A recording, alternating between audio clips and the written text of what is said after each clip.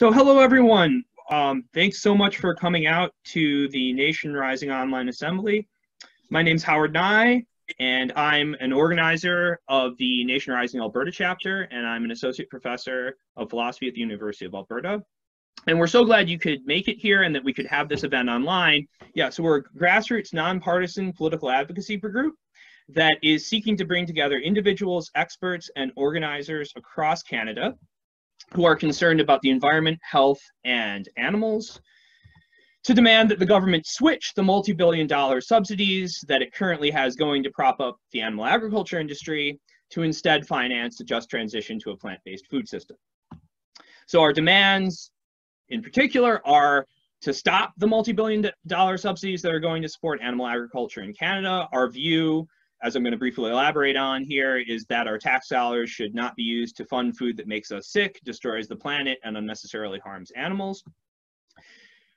The second is to make healthy plant-based food affordable to all Canadians by creating new subsidies to support the production and availability of this healthy plant-based food, especially to low-income Canadians and members of Indigenous communities.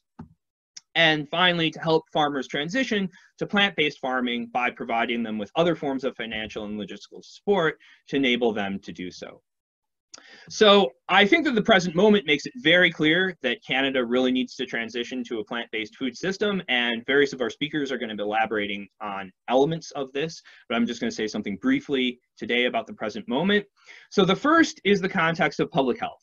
So, as many of you may know, Canada had a new food guide come out in 2019, which was new in that it followed scientific research on diet and health rather than food industry lobbying, and it recommended a much more plant-based diet. So its first guideline, primary guideline, was that vegetables, fruit, and whole grains should be consumed regularly, and protein foods should be consumed regularly, and among protein foods, folks should consume more plant-based. The guideline was recommending this shift to plant-based foods and away from animal products because, among other things, animal products are linked to very serious health problems like cardiovascular disease and certain cancers, which are two of the leading causes of death and two of the leading costly diet-related chronic conditions in Canada. But the present moment, I think, also makes very clear another set of public health reasons to stop supporting animal agriculture and facilitate a transition to a plant-based food system, which is that producing animal products at scale inevitably involves crowding animals together in sheds, feedlots, and places of slaughter, and typically involves crowding the human workers together in slaughterhouses, doing very hot, stressful, dangerous jobs. And, you know, these conditions are ripe for spreading and incubating pandemics. So animal agriculture also, another pandemic relevant aspect of this is that animal agriculture requires enormous amounts of land and is thus chiefly responsible for human encroachment on wild animal territories. And all of this together makes animal agriculture a near perfect mechanism for the incubation and spread of antibiotic-resistant bacteria. So over 80% of antibiotics in Canada are given to farmed animals, and store-bought meat contains superbugs, and infections being common in animal, and antibiotic-resistant bacterial infections being common in animal ag workers and those living near concentrated animal feeding operations. While the exact origins, for example, of COVID-19 are uncertain, it's very likely that the confinement of farmed animals and animal agriculture-related encroachment on wild animal habitat played key roles in its passing from bats to an intermediate host to humans, as in SARS and MERS before it. And as we've seen some reporting, slaughterhouses have unfortunately been epicenters of COVID-19 transmission among humans. Okay, and that of course brings us to the to other forms of environmental concerns. So animal agriculture is an inherently inefficient way to obtain nutrients. Growing crops to feed to animals and then eating the animals' bodies and secretions wastes an enormous amount of energy relative to eating plants directly, and uses vastly more land and water and generates vastly more polluting waste, including greenhouse gases. So by conservative estimates, animal agriculture produces more greenhouse gases than all transportation exhaust combined and is a leading destroyer of carbon sinks because it's such a land-intensive operation.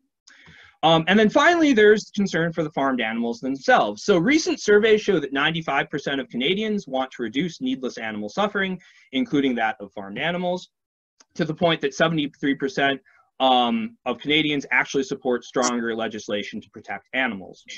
But perhaps because cruelty is such an inherent part of large-scale animal agriculture, there have been attempts to protect business as usual by passing likely unconstitutional ag-gag laws, which Anita was just talking about, Bill 156 in Ontario, also Bill 27 in Alberta, to inhibit the ability of activists to document the conditions of farmed animals.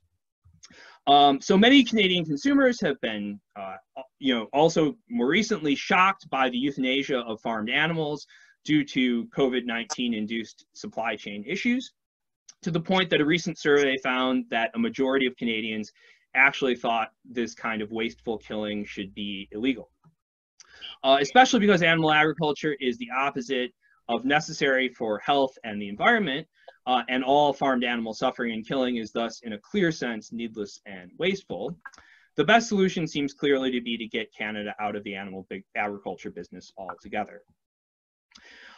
So unfortunately, despite all these features of animal agriculture, the Canadian government is still using a lot of our tax dollars to prop it up and support it in other ways. So first of all, the Canadian government is making direct payments and grants to animal agriculture. So the Hill Times found that at least $1.9 billion went in direct payments and grants went to animal agriculture just in January through August of 2019, with a whopping $1.79 billion of that going to the dairy industry alone.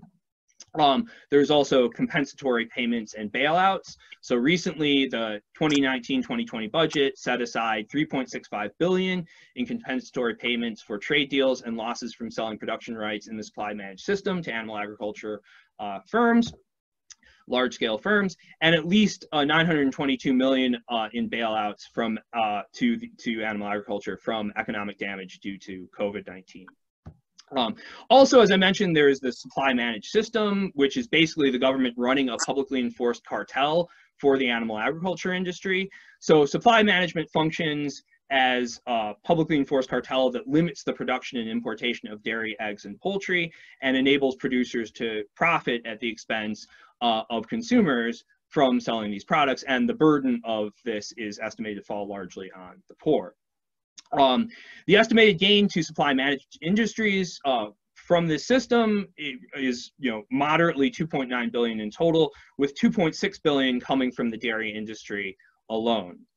And it seems here that a much better solution would be to help consumers access healthy plant-based proteins than to continue helping the supply managed animal industries benefit at the expense of the consumers. But there have been some hopeful signs of change. In the past few months, Nation Rising supporters have sent out over 7,000 letters to MPs across Canada, asking them to start funding a shift to a plant-based food system. And just this week, Justin Trudeau actually did announce $100 million in new funding to help finance plant-based protein production. So I think it's actually a great start, but we really need to keep the pressure on. It's my pleasure to introduce our first invited speaker, Randall Abate. Randall is professor and endowed chair in marine and environmental law and policy at Monmouth University, and also serves as director of the Institute for Global Understanding at Monmouth. Randall currently teaches courses in domestic and international environmental law, climate justice, animal law, and constitutional law at Monmouth. Prior to joining Monmouth in 2018, Randall had 24 years of full-time law teaching experience at 6 U.S. law schools. Randall is author of Climate Change and the Voiceless, Protecting Future Generations, Wildlife and Natural Resources with Cambridge University Press, out in 2019, and editor of What Can Animal Law Learn from Environmental Law, 2nd edition, with Environmental Law Institute Press 2020.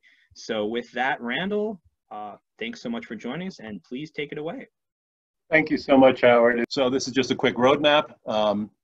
The destructive legacy, from my perspective, some of the ones that get overlooked are ones that I wanted to touch on briefly here. The impacts to neighboring communities is getting a lot of attention lately from a legal perspective. There have been a lot more lawsuits in the US filed on public nuisance grounds against large animal agriculture facilities, and those are making some progress. And those impacts to neighboring communities are often overlooked. So it's a good development for these lawsuits to be gaining momentum. And there's a great documentary that just came out that I plan to view very soon. It's called The Right to Harm, play on words on the right to farm. And it covers these lawsuits, these impacts to the communities that are near these large animal agriculture facilities. And from my perspective as an environmental law professor, the environmental impacts are simply daunting. And so I want to share with you a slide that has some of this information just on one dimension. We've heard about how animal agriculture is certainly a major contributor to climate change, that major emissions of greenhouse gases from these facilities are a significant contributor to global climate change. They're very land intensive, which is bad for many reasons with respect to climate change and in terms of the pollution, the impacts to local communities. And certainly this set of statistics talks about how water intensive and how that feature alone is tragic, how much water, and remember, we're not just facing a global hunger crisis, we're also facing a global fresh water access crisis. So this reason alone makes factory farms hopefully the #1 enemy in many people's minds. And ultimately, this slide also conveys this core reality about how this embrace of large-scale factory farming is fundamentally a human rights problem, that it is so fundamentally inefficient to grow crops, to feed animals who are then tormented and slaughtered for consumption. It's the ultimate inefficiency. If anyone's watching us from outer space, they must be laughing at our food system, how grossly inefficient and unjust all of this is on so many levels. So federal subsidies make that worse. So in defense of federal subsidies, when we look at both fossil fuel or animal agriculture, they had some purpose initially that wasn't terrible. On the fossil fuel side, subsidies were designed to promote energy independence, avoid reliance on foreign sources of oil. That's a challenging diplomatic issue, so that much made sense. But ultimately, that was something that didn't need to go on for almost a century. We are in the US and in Canada largely energy independent, and we didn't need the government to be pumping in billions of dollars to prop up fossil fuel when it is fossil fuels in large part that are causing us to spiral toward catastrophe on the climate change issue. So on the animal agriculture side, this was much more of what we're seeing in some ways in the COVID situation now, that there's a problem in supply.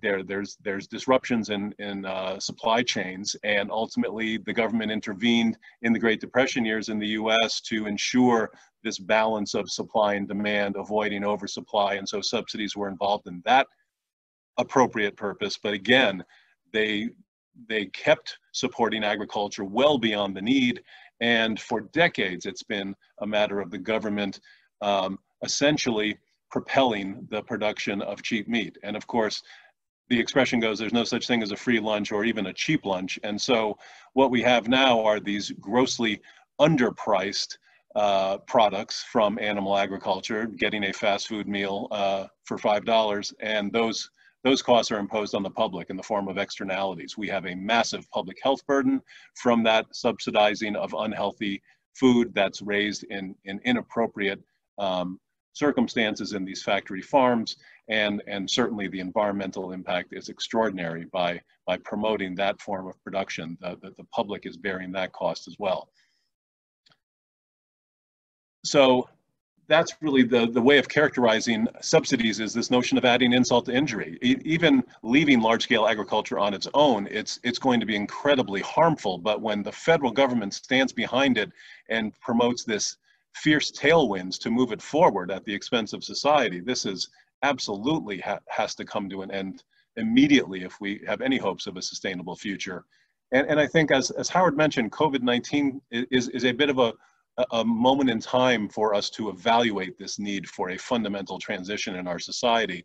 That in the US, not surprisingly, in the Trump administration, an immediate reaction to COVID was to further prop up animal agriculture rather than seeing an opportunity to transition away from it. And so it's really this idea of characterizing what this really stands for. Federal government supporting something that is actively devastating to society as a whole. And labeling it in terms that grab attention, I think, is a good advocacy tool.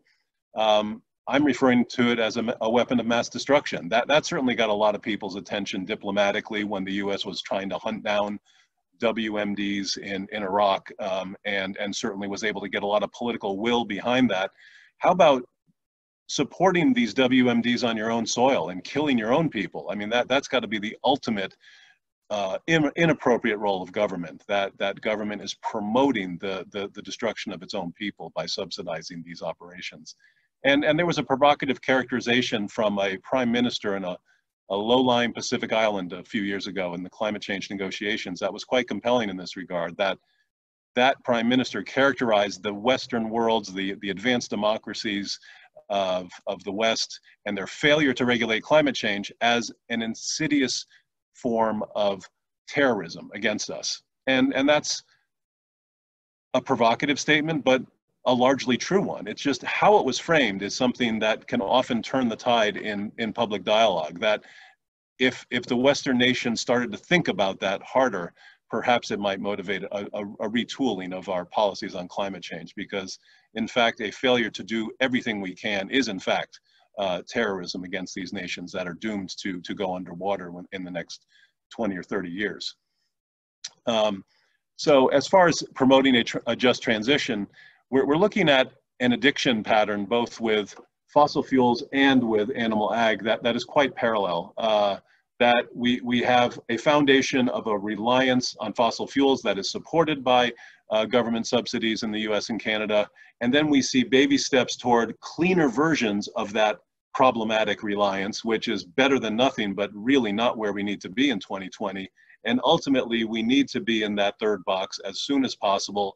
And government has tools to get us there, to facilitate that transition. Europe is a great model for this.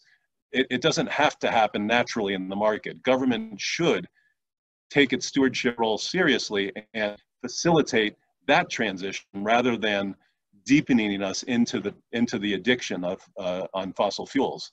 And we look at animal agriculture and the same thing is happening, that ultimately the subsidies are deepening our addiction that's already a bad thing, and very incremental efforts to transition away and try to support local, smaller scale animal agriculture is certainly far better than subsidizing large scale animal agriculture, but we really need to get to the third box immediately, again, with the pandemic society, the climate change existential threat we face more every day.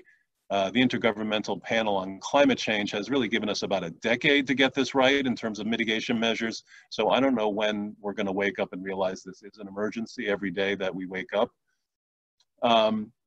So federal subsidies are a potential tool to promote good, and government always has the opportunity to reward good behavior and punish bad behavior. So there are some examples certainly throughout Europe about promoting this transition. Germany has pledged to eliminate all coal-fired power plants by 2030, I believe.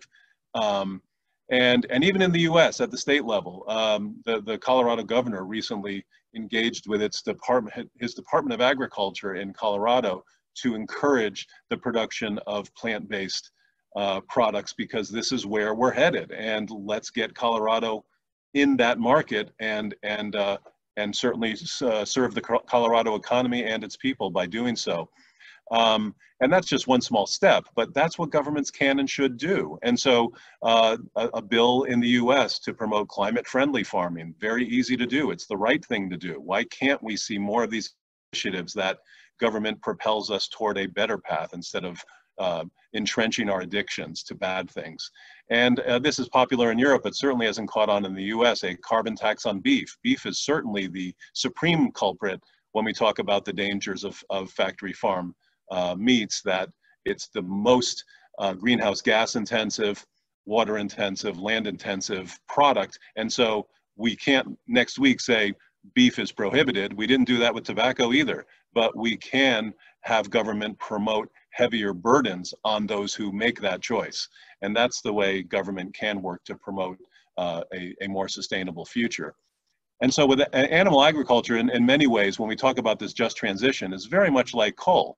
Coal was something we relied on. It was the status quo. We didn't second guess it for so long. And even when it was seen to be a significant source of air pollution and respiratory problems in the 70s, 80s, it still remained a primary source of energy. And then once we got more informed about climate change, it started to get a black hat reputation that ultimately this was something we needed to get away from.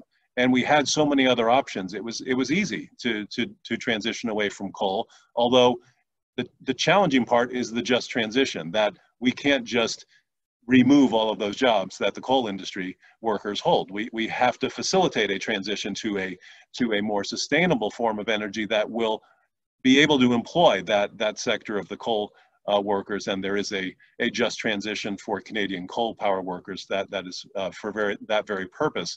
And animal agriculture is very much positioned for this kind of transition as well. The plant-based food industry is taking off. I've never seen anything in my lifetime happen so quickly in terms of a flip of a switch in terms of what's available in the market, what consumer preferences seem to be leaning toward, and just the Impossible Whopper at Burger King. It's not vegans and vegetarians that are driving that demand. It's flexitarians who want to do something better about their diets. So what are we waiting for? The government can propel this transition. We shouldn't have to wait for individual sectors of the market to do it for us. It's not going to happen fast enough. And Howard beat me to this, but as an American, I was pretty proud of myself to stumble on this article in the Winnipeg Sun while I was preparing this presentation. This is tremendously hopeful in my view. It's not nearly subsidies. This is just federal financing. But the fact that the federal government, at least in principle, is supporting a transition to plant-based production is incredibly encouraging. That is not going to happen in the U.S. while we have Trump, and likely won't happen after Trump. And hopefully that's just a few months away. This is really promising that Canada is going to get to a transition to plant-based production as a way of doing business sooner than the U.S. And hopefully the U.S. will have a good suit to follow and get on the right bandwagon as soon as possible. I'm looking forward to your questions and comments. Thank you again for your attention. Thanks so much, Randall. We really appreciate that great informative presentation. So, okay, it's my pleasure now to introduce our next invited speaker. Dr. Margaret Robinson is a Mi'kmaq scholar and a member of Lennox Island First Nation. Margaret works as an assistant professor at Dalhousie University, where she coordinates the Indigenous Studies program. And Margaret holds a Canada Research Chair in Reconciliation, Gender, and Identity, and she's interested in food sovereignty. So with that, Margaret, please take it away. Okay, I'll start by introducing myself in Mi'kmaq, and then I'll switch over to English. So, 𝗥𝗦𝗦𝗡𝗥𝗦 Nindelewizi Lewet Mi'kmaqi. Hello, my name is Margaret Robinson. I'm a Mi'kmaq scholar. I work as an assistant professor at Dalhousie University in 𝗙𝗥𝗢𝗡𝗥, which is Halifax. I've been vegan since 2008, and I'm a member of Lennox Island First Nation. And I'm coming to you live from Mi'kmaqi at the unceded territory of the Mi'kmaq. And maybe later we'll get into why that is an issue related to some of the stuff I'm going to talk about. So I'll briefly share two Mi'kmaq principles that I find helpful and say what I think they mean for our lives. The first principle is that everything is alive. And the second principle is that we're all related. The Mi'kmaq are sometimes described as having an animistic outlook, so from animated, which means that the world around us is seen as being imbued with sentient life. Not only animals, but also plants, rocks, water, geographic formations like mountains and caves can be seen to have an identity, a personality, or a spirit. From a Mi'kmaq viewpoint, the earth around us is alive everywhere. This painting, Winter Caribou #2, is by Mi'kmaq artist Alan Syliboy, and I think it captures the perspective well. So you can see all the ideas here about how the Mi'kmaq see the world as being imbued with spirit. The second principle that guides me is an 𝗙𝗦𝗦𝗡𝗥𝗦 as a human being, is that we're all related. Mi'kmaq sometimes express this by saying 𝗦𝗡𝗎𝒻𝒻, all my relations. I apologize, I do not speak Mi'kmaq. I've had to pick up my traditional language in little bits and pieces, so apologies if you speak Mi'kmaq and I'm doing it poorly. By all my relations, I mean that human beings are not seen as the only people. That is, we have those that Mi'kmaq elder 𝗦𝗦𝗡𝗥𝗦 Whitebird calls the people who crawl, the people who swim, the people who fly. So there's this broad sense of personhood, as opposed to, say, the kind that I encounter most often in university philosophy. So if everything is alive, and if we're all related, what do we do about it? The Mi'kmaq attach personal and collective responsibility to our knowledge. So if something is alive, you treat it with respect. And this applies to all things: plants, animals, people, the planet itself. They have to be respected, and everything on Earth is connected, so no part should be exploited or abused. So if you've been brought up with these sort of principles, it's not difficult to determine that there's something very wrong with animal agriculture. This is the 𝗙𝗥𝗦𝗡𝗥𝗦 River. It's red because of the color of the soil. It's home to a number of fish, including herring, eel, shad, sturgeon, trout, catfish, flounders, smelt, perch, and bald eagles roost in the nests around the river's banks. 𝗙𝗥𝗦𝗡𝗥𝗦 intends to create 2 salt caverns to store natural gas in this river underground. So at full operation, 𝗙𝗥𝗦𝗡𝗥𝗦 wants to dump 10 million liters of brine into the river every day. Mi'kmaq water protector 𝗙𝗥𝗢𝗡𝗥𝗦 compares this plan to taking 10 boxes of salt and putting them into a 50-gallon fish tank and expecting your fish to be okay. So 𝗙𝗢𝗡 and dozens of other volunteers built a protest tradie truck house on the 𝗙𝗥𝗦𝗡𝗥𝗦 River. The Mi'kmaq nation pointed out that they had not been consulted adequately on these plans, and so that started another issue. Indigenous resistance to plans like this that we feel are damaging to the environment and to our relations within it are increasingly being framed as criminal, even as terrorism. So this is a serious problem. Mi'kmaq elder Albert Marshall emphasizes that the Mi'kmaq value of 𝗦𝗡𝗥𝗢𝗡𝗥𝗦, translated as sustaining ourselves, sometimes people call it sustainability, also sometimes described as gathering provisions. This value tells us how we should be relating with the world around us in terms of gathering the resources that we need to live. Mi'kmaq elder Carrie Prosper teaches that the word's closer to the idea of avoiding not having enough rather than accumulating abundance.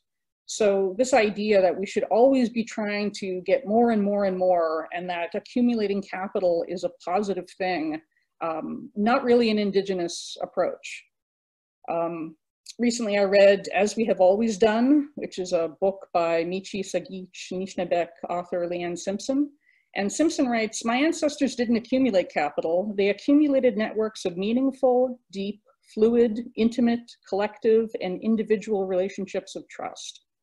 And although Simpson's from a different nation than mine, her words resonate for me. And so I think when we approach the world as built of relationships of trust with different types of beings, it helps us make better decisions. Simpson's emphasis on relationships also resonates with my view on the peace and friendship treaties, which form the basis of sharing this territory.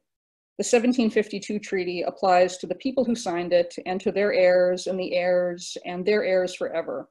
So we're talking about relatives, we're talking about our relations. And if we're going to keep the treaties, we need to acknowledge that when Indigenous people, when the Mi'kmaq talk about our relatives, we're not just talking about the people. We're talking about all our relations, which includes the animals too, and about respecting them. And so I think we haven't yet fully developed the extent to which treaty agreements imply particular relationships and responsibilities of respect to animal participants, as it were, in the treaties. Reconciliation in Mi'kma'ki is about this relationship of peace and friendship between the settlers and the 𝗙𝗏. But I think it also requires that we have to make peace with the land itself. Our philosophy in Mi'kma'ki asks us to make decisions with the next 7 generations at the forefront of our mind. So by focusing on shared values rather than our different practices, I feel like we can unite on issues that affect the web of life, and that's good because we and all our descendants depend on that web. I'll stop there. I'm really looking forward to the conversation, so I'll thank you for your time now and say 𝗦𝗦𝗡𝗥𝗦𝗡𝗚, which is thank y'all, and 𝗦𝗏𝗡𝗔𝗞𝗘𝗥𝗦, which is see you later. Awesome. Thank you so much, Margaret. That's fascinating. My pleasure to introduce our third invited speaker, Nathaniel Erskine-Smith. Nathaniel has been elected since 2015 as the Liberal MP for Beaches East York. He is a strong animal advocate in Parliament, introducing and supporting legislation to protect animals. And Nathaniel is co-founder and now chair of the Liberal Animal Welfare Caucus. So thank you, Nathaniel. We're very much looking forward to hearing from you. So first, I just want to thank everyone at Nation Rising for making today happen. And I know you would prefer to be on Parliament Hill, but I think it's still really important to come together and to make this happen. I also wanted to take a moment and just to remember and recognize Regan Russell. I mean,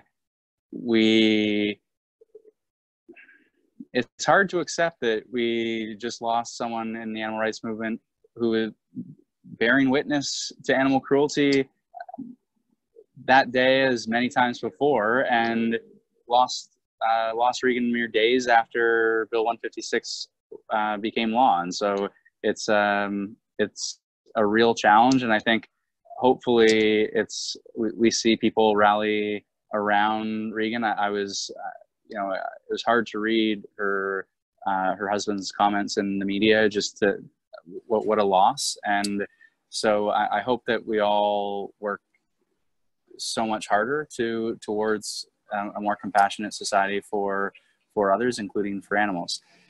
Now, in the last Parliament, we saw progress on a number of different fronts, and I was glad to see presentations today focused as much on the environment as on animal agriculture, and speaking about the importance of tackling animal agriculture, but also tackling climate change. And we have made progress in many respects, including for animals, but I would say it's clear enough we haven't made enough progress. And so when we look at the action on the climate, we see an important phase out of coal-fired electricity by 2030. We see important rules for methane reduction. We see important rules for investing in public transit and investing in clean energy.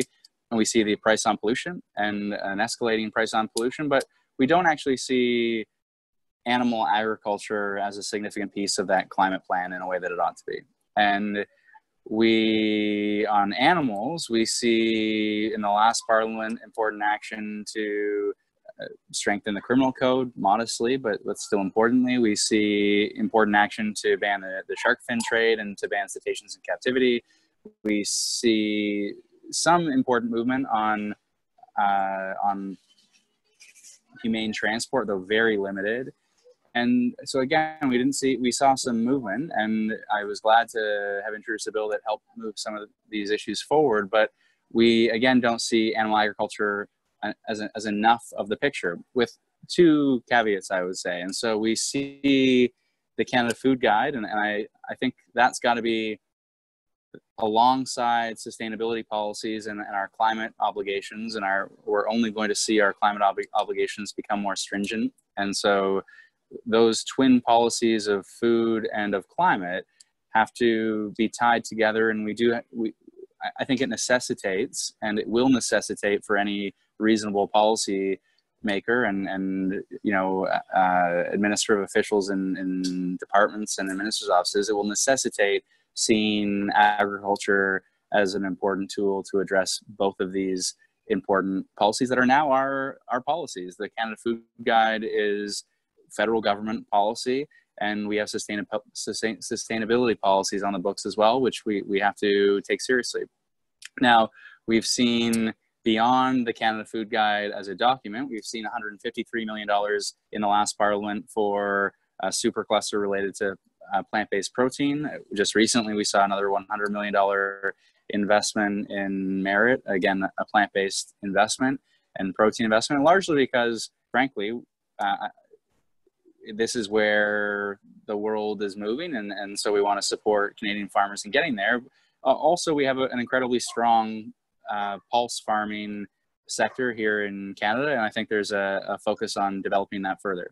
Now, how can we do even more? And so I want to touch on two elements here, and I think absolutely Nation Rising's focus on subsidies is an important one, and so calling for greater federal spending, whether it be in plant-based proteins, as we've seen, or whether it's in cellular agriculture. And I know there's a nascent movement here in Canada growing out of the United States for cellular agriculture as well. And I don't particularly care which wins out in the end, or some combination of the two, if it will be better for our environment, be better for animals. And so we need to continue those public funding, public financing, public investments in the future, but we also need to operationalize the food guide by way of federal procurement. And so I think I would suggest to add to the list of issues when you're speaking to my colleagues and other elected officials,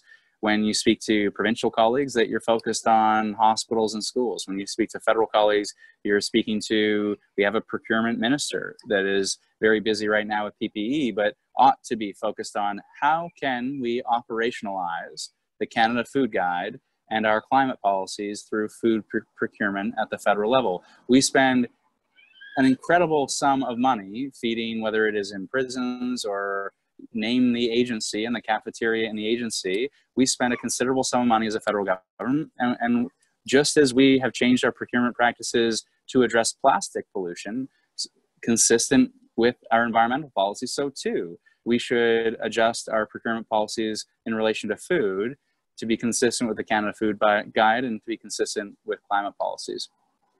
The last thing I will say is this is not going to be an argument that is won overnight. I mean, despite the fact that we have such a strong foothold now with the food guide, the science-based food guide, the dire need to act on climate change, and a recognition in this government. We now have a net zero target for 2050. We're gonna have a stronger target for 2030 at the next opportunity, obviously a little bit delayed because of the pandemic. But our policies have not yet caught up to those ambitious goals. And so I think it's really important to meet with my colleagues, members of parliament, to be a bug with ministers as well. And I think it's really important to have very friendly conversations, because this isn't about ensuring that my government, our government, adopts the goals we want to see. Largely the goals are there. It's now about saying, you have identified these as your goals. Now act like these are your goals. And I would say that in meetings with my colleagues, regardless of party, frankly, that you are emphasizing those policies that are on the books, and you're asking, how is the federal government going to get there through food policy? And how have you looked at food policy as a vehicle to getting us towards operationalizing the food guide and getting us closer to our climate targets and where we need to be? And I would treat it as an ongoing conversation. That this isn't, I've met my member of parliament, I tick the box, and you know, I come back and I say, you know, job well done. Hopefully they change things sometime in the future. The best advocates in my constituency and beyond on different issues are the ones that build a relationship with me, and that check back in every 3 to 6 months, that develop, whether it's petitions in my office, that are getting involved and engaged in a more serious way, and don't just see the obligation to meet once and then I've done my part. And if it is just about taking a meeting, then it's about making sure that there's a regular meeting every 6 months or a year to check back in and build that relationship with your elected representatives so that you can have a stronger voice. And with that, I just want to thank all of you for your advocacy. In the end, so much depends upon a small number of people, and it is really important, the very strong voices that are here today in ensuring that we continue to see progress and that we see faster progress on the way outside of this pandemic for the sake of our climate, for the sake of our health, and for the sake of animals everywhere.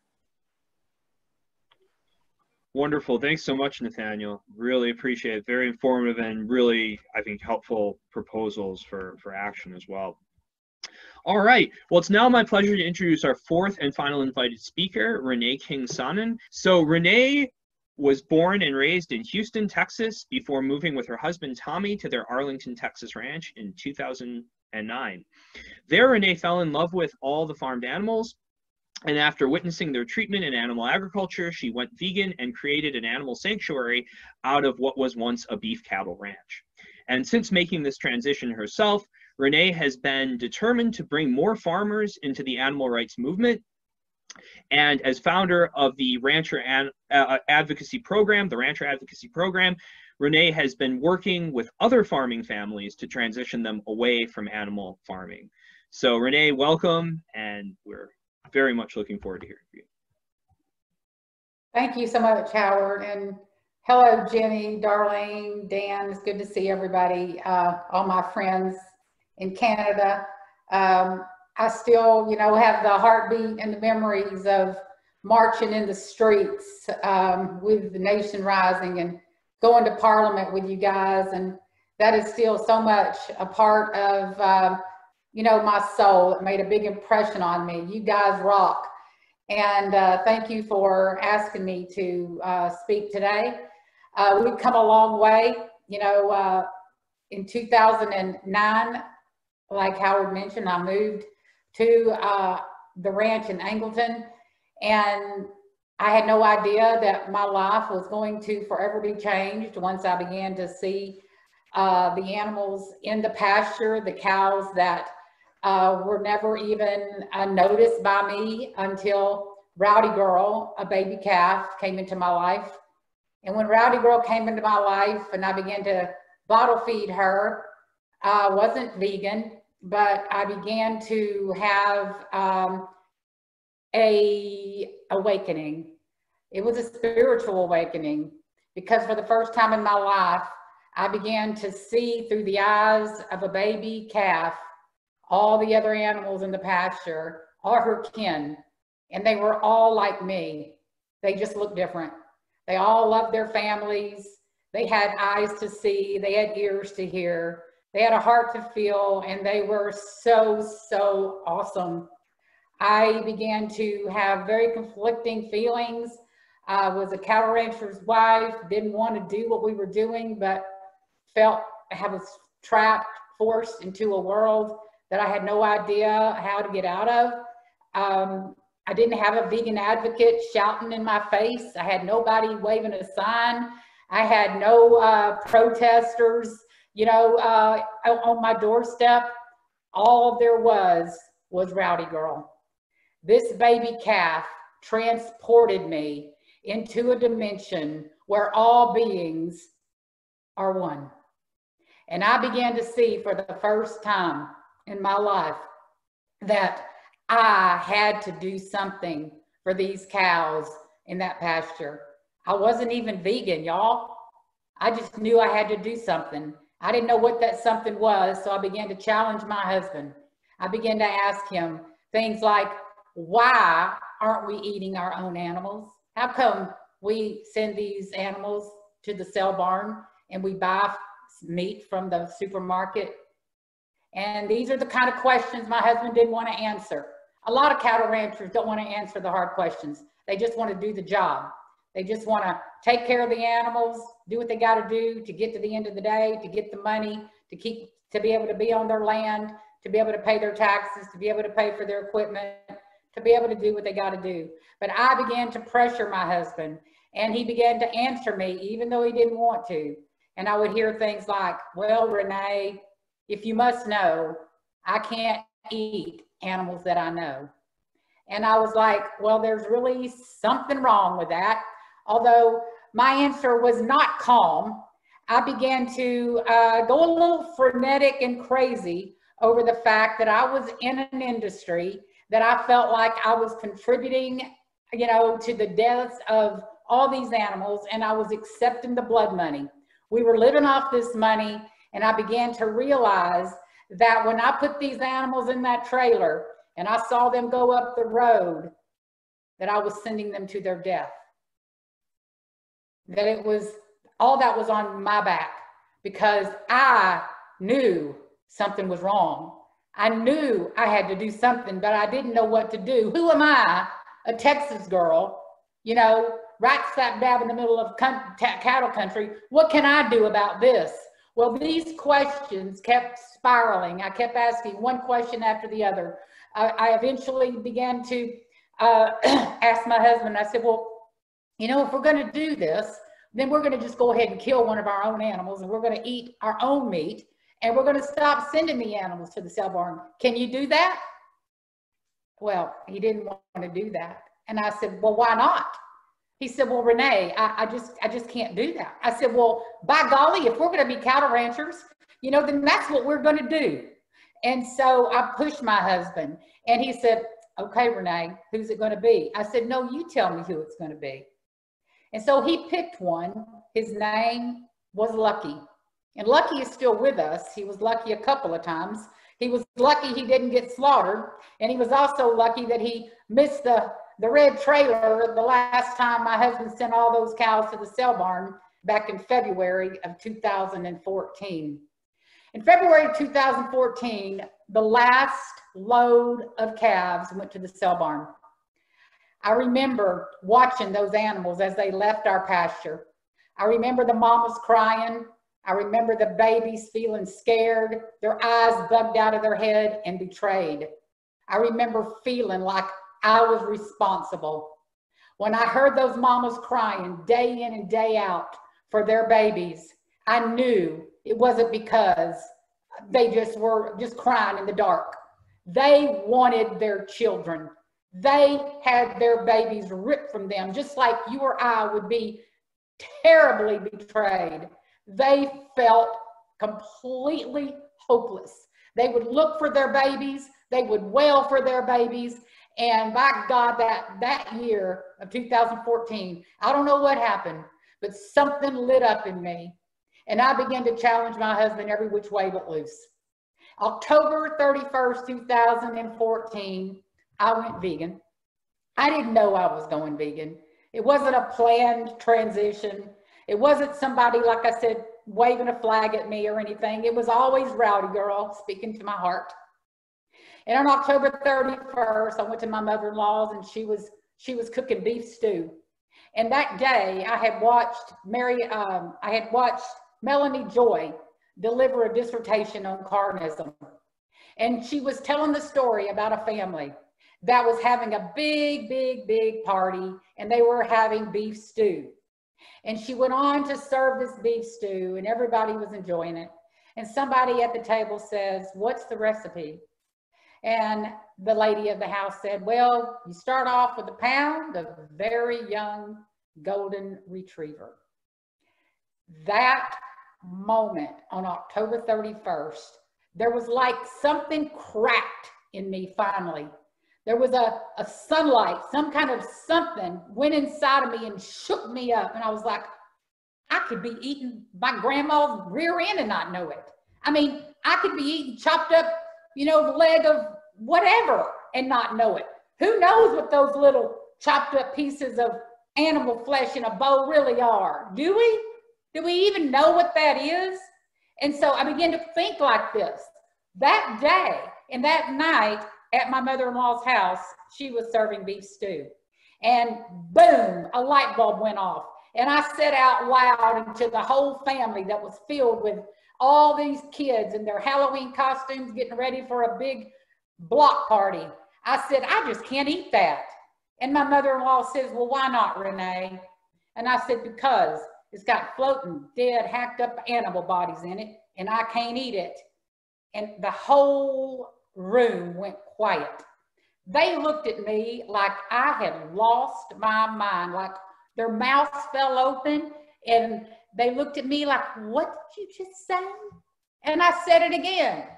It's got floating, dead, hacked up animal bodies in it. Can't you see that? And my mother-in-law said, well, Renee, you can pick it out. And I said, no, ma'am, there's no more picking it out for me. That moment, I went vegan. The door slammed shut on my past, and I became my husband's greatest nightmare. Here he is, a Texas cattle rancher, and his wife had gone vegan, and I was forbidding him from sending any more animals to sell. I threatened him on every turn. I told him if he sent that trailer up the road one more time, I would follow him, and he knew I meant it. I said to him, I will follow you, I will follow them, I will go to the sale barn, I will buy them all back with your credit card, I'll bring them back home. Try me. And I meant it.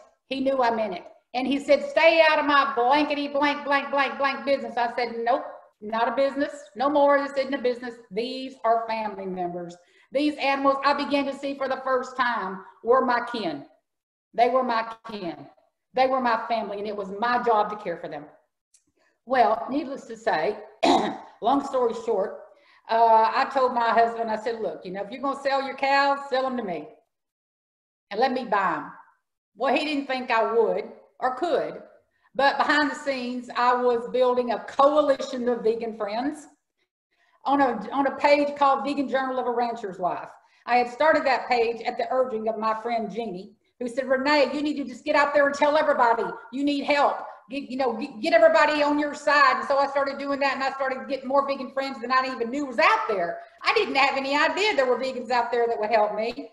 So I started reaching out, and lo and behold, I began to attract the folks like Kip Anderson. I was talking to Howard Lyman. I was getting, Gene Bauer on the phone. By God, I was going to do whatever I had to do to save these cows. I didn't know what any of it meant, except I knew I didn't want them to die. And so I started a fundraiser. I raised $36,000 in less than 4 months, and I bought my husband's herd of cattle. And I started the first ever beef cattle ranch conversion that I know of in history. We're the first one that actually had a herd of cattle and turned it around to become a vegan farm. And from that has stemmed what was the catalyst of what is now the Rancher Advocacy Program. Because see, our story went viral. We've been on CBS Evening News. We've been on ABC, More in Common. We've been in Southwest Airline Magazine all over the country. We've been on Animal Planet. We've been on Live Kindly. We've been on, One Green Planet. I can't even tell you how many, 60 or 70 news outlets, medias, and because of that, our story landed in the laps of common everyday farmers. They would hear me and Tommy tell our story, and just like a wall got broken in on me, they began to hear something, because it wasn't a vegan waving a flag at them. It was a freaking cattle rancher that was vegan saying these things, and they could hear it. And so they began to contact me, and I began to have conversations, just real conversations with them. See, I don't judge cattle ranchers. I have no, pardon the term, beef with a cattle rancher. I have no problems with them, because I know who they are. They are people that just want to do what they think is the right thing. And unfortunately, they just ain't woke up yet. That's my Texas way of saying they just need to wake up. And so, so I just do what I can. I'm there for them. And one day, one of our associates said, Renee, it's time for you to develop a program at Rowdy Girl. And you need to really think about that and pick something that's going to really resonate with your followers, something that's different that nobody else is doing. And I said to her, her name is Nikki, I said to her, I don't know, what are you talking about? And she says, well, what do you do that's different? Not just another program. What do you do that's different? I said, well, I talk to cattle ranchers. And she said, tell me more. I told her, I said, well, I don't really talk about this much, but I probably talk to a cattle rancher or their wife once or twice a week. They just call me up or send me a text or message. She said, well, therein lies your program. Let's talk more about that. And so from that, we started doing a lot of writing, and the Rancher Advocacy Program was born, because I realized that I was not only an animal rights activist, but I was a rancher's advocate.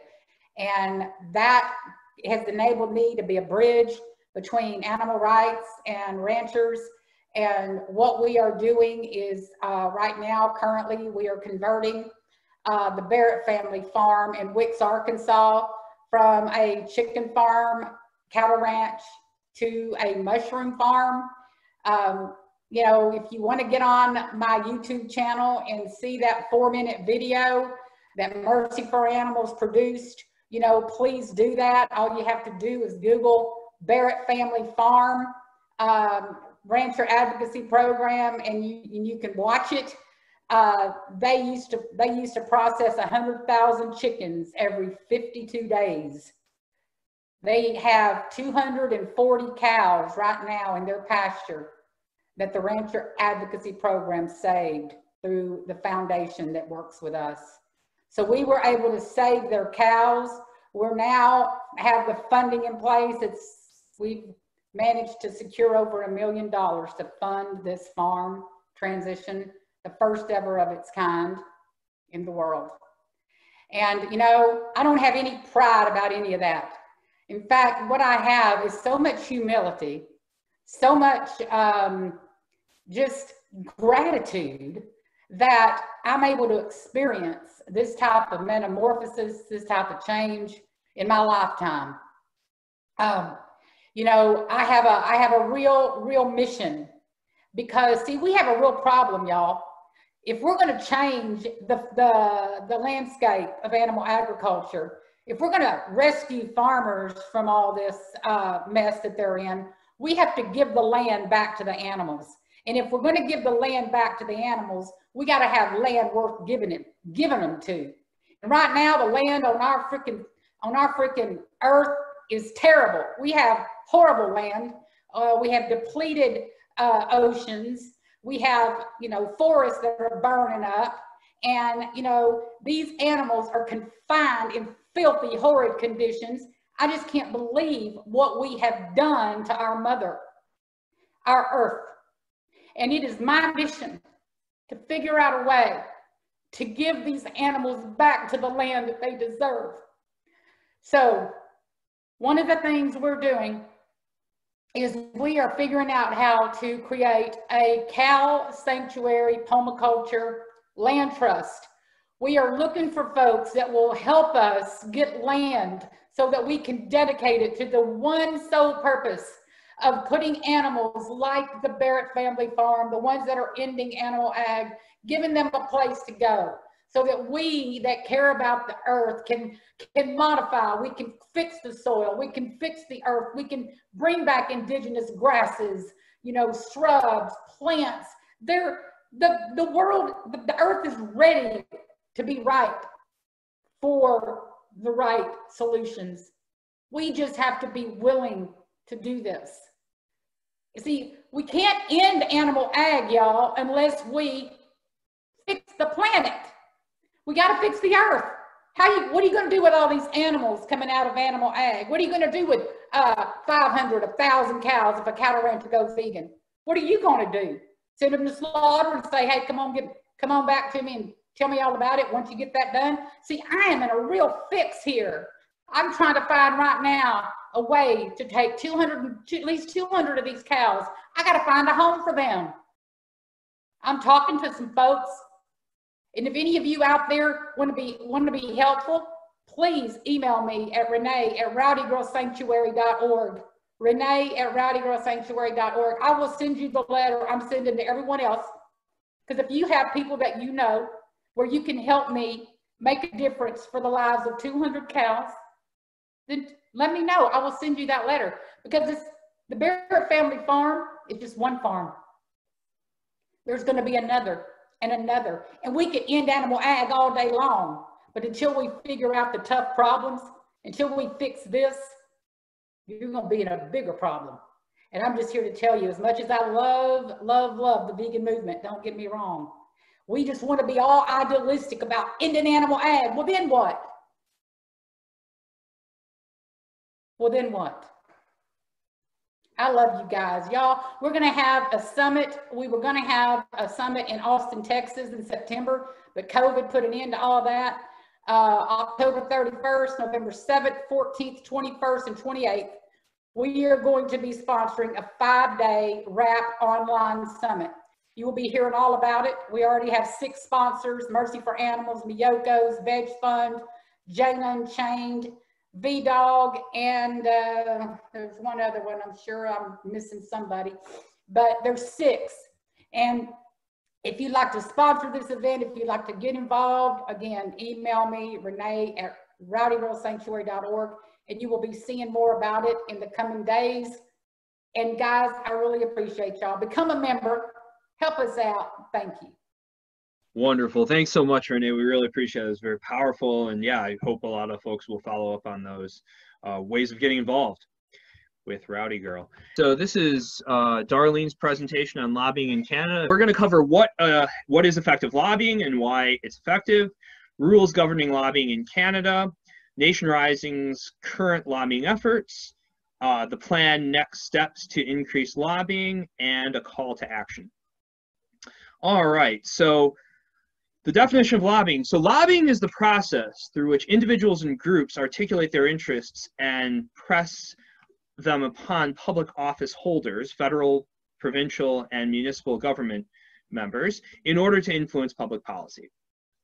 Any person or group who attempts to influence a public policy decision is engaged in lobbying and may be considered a lobbyist.